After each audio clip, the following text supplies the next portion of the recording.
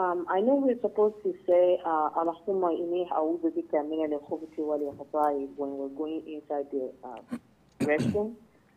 And I'm aware that it's because we're going to be naked. But sometimes, some of us do go around the house naked.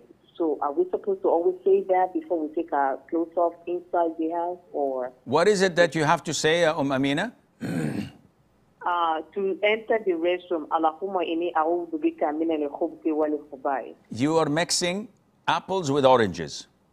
That's good in fruit cocktail, but not in rulings like this. Why?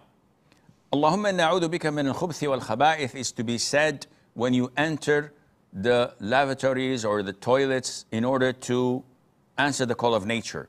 This has nothing to do with being naked or taking your clothes off. What is a visor or a screen between our awrah, our private parts, and the eyes and the vision of the jinn is to say Bismillah. So yes, whenever you want to take off your clothes, you say Bismillah.